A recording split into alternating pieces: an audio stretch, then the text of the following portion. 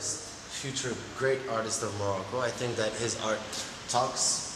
He talks to most of us, especially the work that he put on it and the time that it's been, you know, and I think that it really, really portrays a symbiosis of a lot of personalities, one next to the other, which are perfectly put together, and as well as all the painting in itself, it's a concept. Everyone, each other, every different one has a different concept. So I think this is what's great about this artist, is he portrays a lot of different concepts, and through which his painting in general come together as one. So, great artist.